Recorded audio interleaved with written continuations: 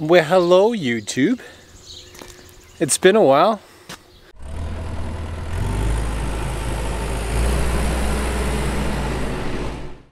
Well, I'm just gonna go on a quick little crop tour here. It's a Sunday, July 12th, I believe. I've never been good at dates. Yep, the 12th. And we'll just basically go look at some crops.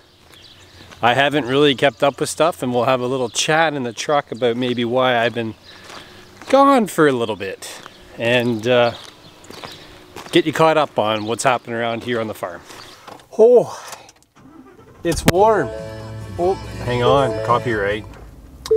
Anyways, well, the truck's dinging. It's been hot. It's been tough. Farming for the last little bit has, I'm not gonna lie, kind of sucked. And that's why I really haven't been doing YouTube videos. I got a few things going on. For those subscribers that have been around for a while, they know that I had that Nuffield scholarship in my traveling back in February, March, and how the coronavirus shut it down. My travel shut down my travel early in New Zealand, but I got to see a lot of Australia. And I was hammering out videos pretty hard there in the spring, and then it just, oh man, I got so tired and I wasn't inspired. So I thought, you know what, if I'm not feeling inspired with the videos that I'm creating, the content probably that you guys were watching wasn't going to feel very great either. So I hit the pause button and just said, you know what, I'm going to enjoy life a little bit here, spend some time with Jess and Jack while they were home, kind of in quarantine, or I guess socially distancing with us as a family. And I'll be honest, I really enjoyed my time with the family and working with Jack and Jess. And you know, to be honest, it felt good to just not have the camera up all the time. So that's part of it. The other part was the weather here has been tough for growing crops. We went from really nice looking crops to crappy up until, I guess, yesterday or the day before we finally got rain. We had gone really quite a while without a lot of meaningful rain, and it really was making the crops look like crap. And we had some high heat for us, which is not typical of Ontario. But you know, 1st of July to the 12th today, I could say 9 days were over 30 degrees Celsius. A couple days were 34 before we even added a humidex of close to 40. I'll put the Fahrenheit conversion in, but that's not typical for us. We usually maybe get a half a dozen to a dozen days over 30. But we had like, what do we have? I think 5 in a row or 6 in a row. Bit of reprieve today. It's still kind of warm and muggy because of the rain we got on Friday night. We got about 1 inch and 7/10 here on the home farm. Some other farms only got 1 inch, which is still really good, and some got 8/10 of an inch. So in mils, I guess really a range of 20 mils to like 35, 36 mils, but it saved our bacon, and we would define it as $1 million rain.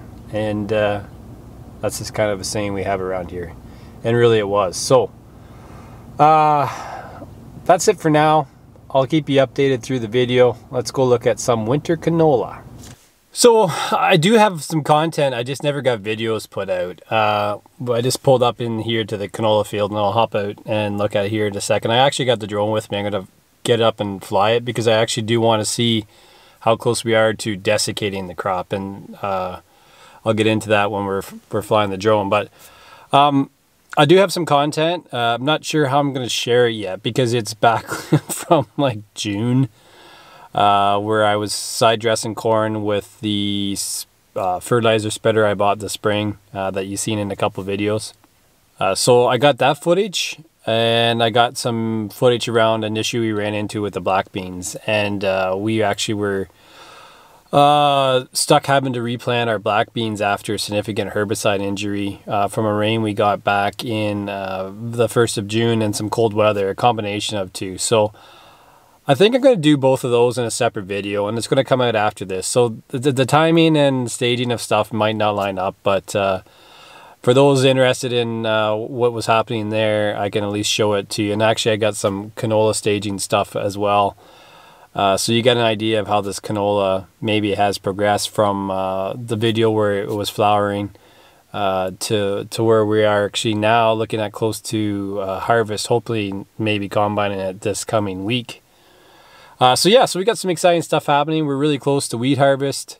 Canola harvest is going to happen here shortly. So some fun stuff to keep you entertained with now that I'm back to making videos.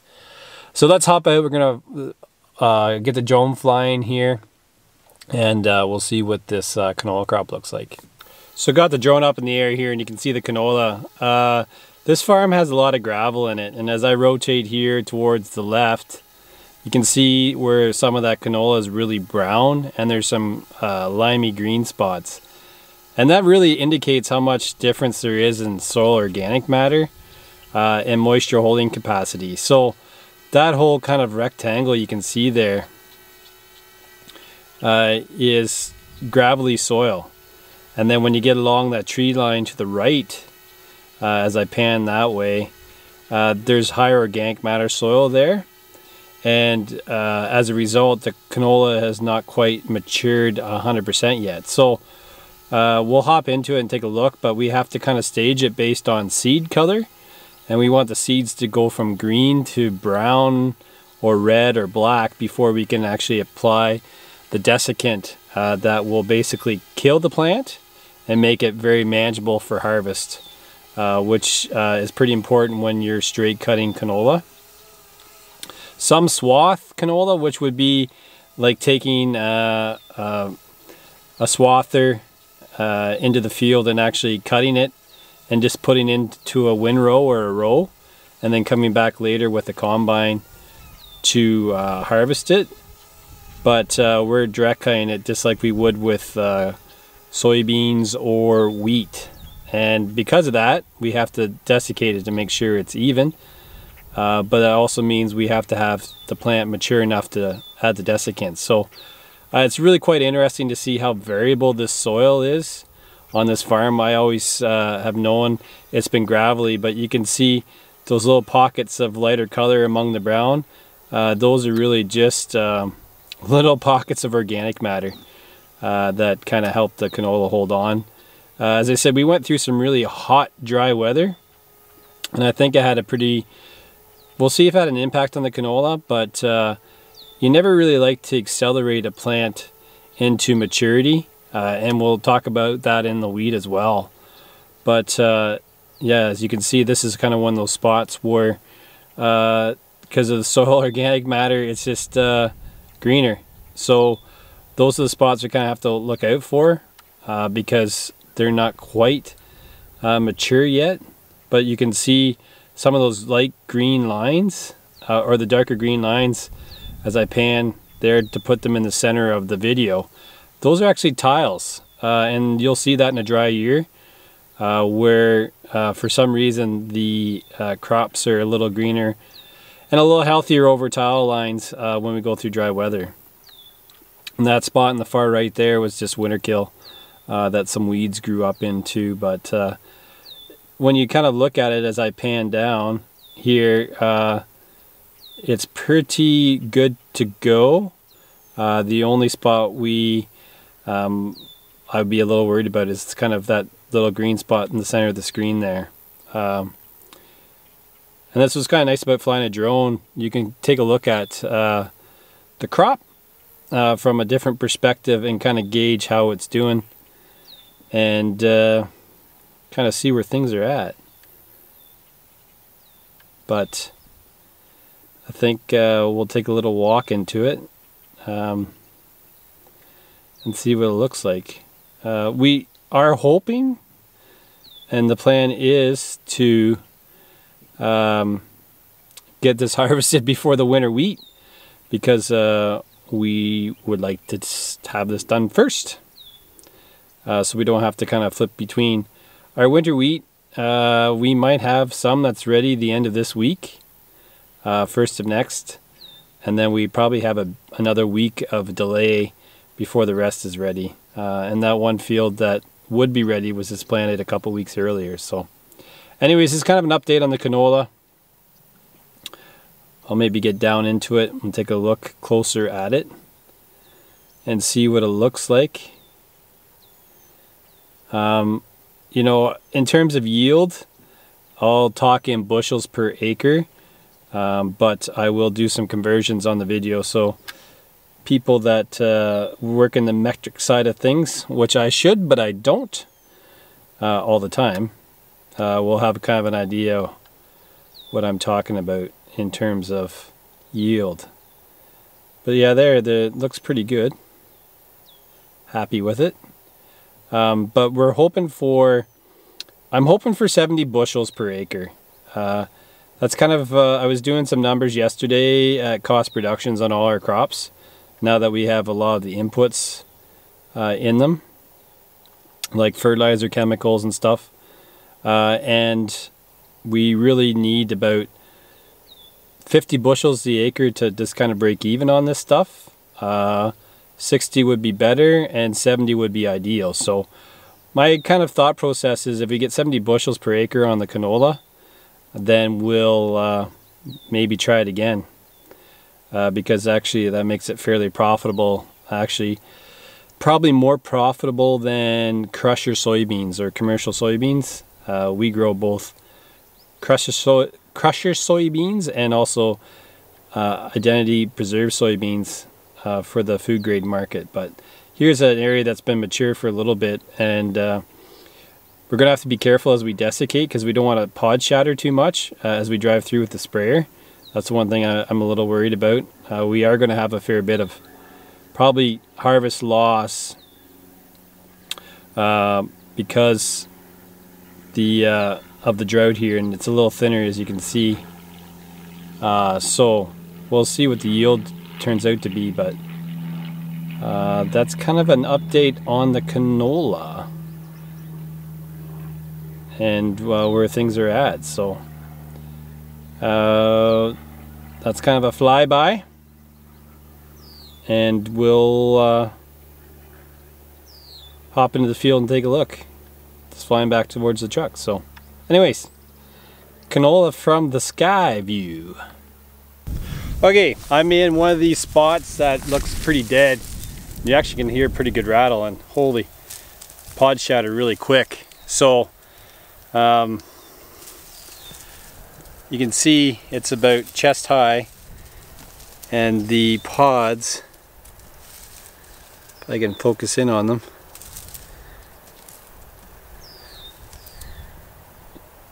so this is one of the areas that's fairly mature, and here's a pod and it comes off really easy, and you can see the seeds is coming out already. So this area would be quite ready to desiccate. You can see a little bit of green in them, but it is looking mature. So here's a pod here, and it doesn't take much to, you got a rattle, you can hear a rattle in them, but you can see just me kind of touching it, seeds start coming out. So we'll maybe grab some and take them in the truck to look at them, but this area is pretty easy to say it's ready to be harvested and desiccated.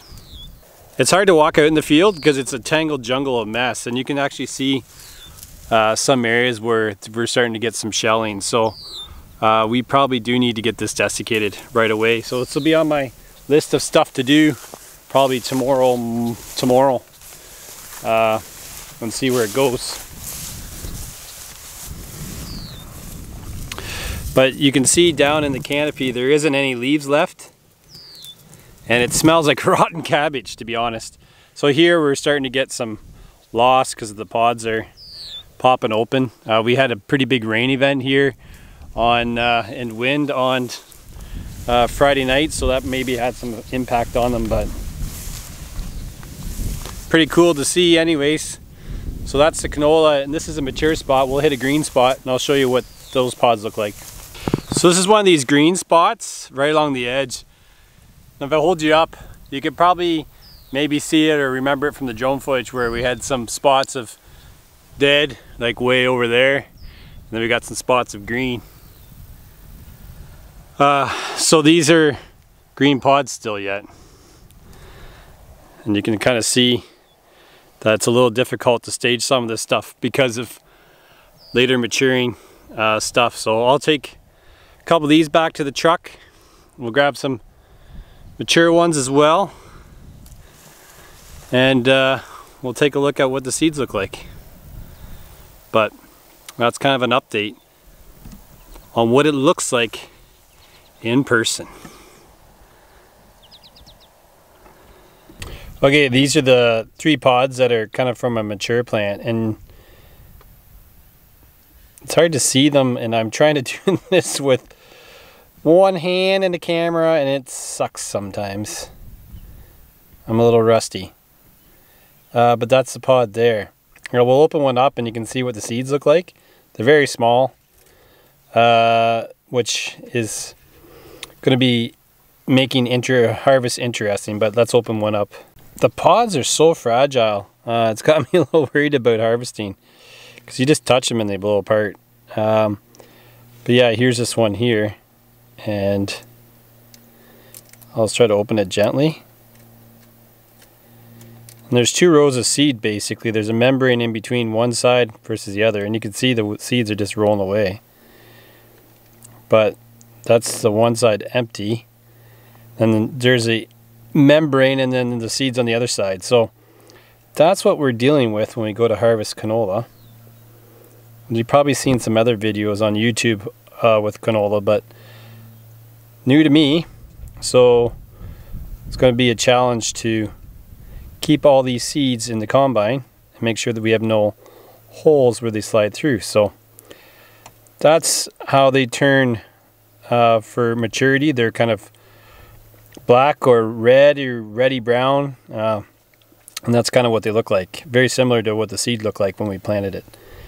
So yeah, and the wind's blowing through the truck, so it's blowing around the pod, but that's kind of what a mature canola seed looks like. As I said, there's the seeds on the other side if I can focus. That's the best I can do. So they're in behind there. So that's a mature one. In the effort to save time, I kind of opened this one up already, but you can see that's a green one, and the seeds are kind of yellowy brown, and that's a good sign. So even though the pod is still kind of green, I'd be comfortable desiccating that.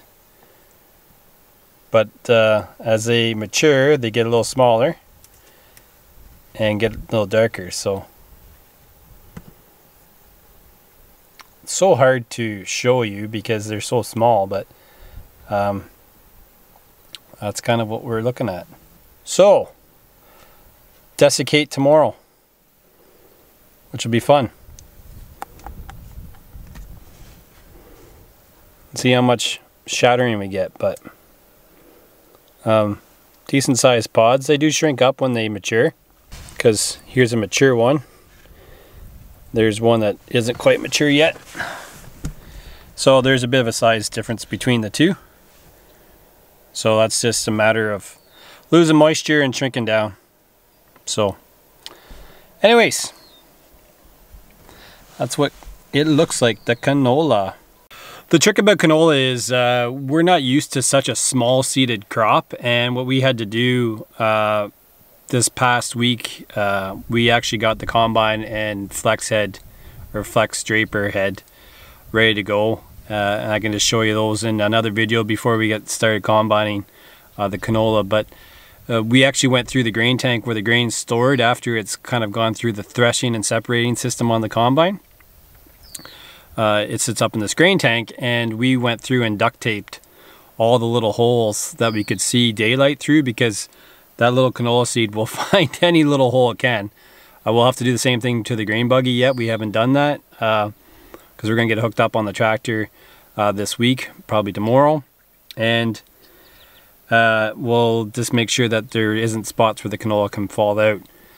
And then we'll have to do the same on the grain wagons. I think the grain wagon should be okay, because usually with the chaff and some of the pod that's still left in the sample, when you fill a wagon, you put a lot of pressure against that bottom door and it tends not to leak. But we can always run some duct tape across the bottom of them too, just to keep them sealed up. But as you can see how small the seed is, that's why we have to kind of do stuff like that.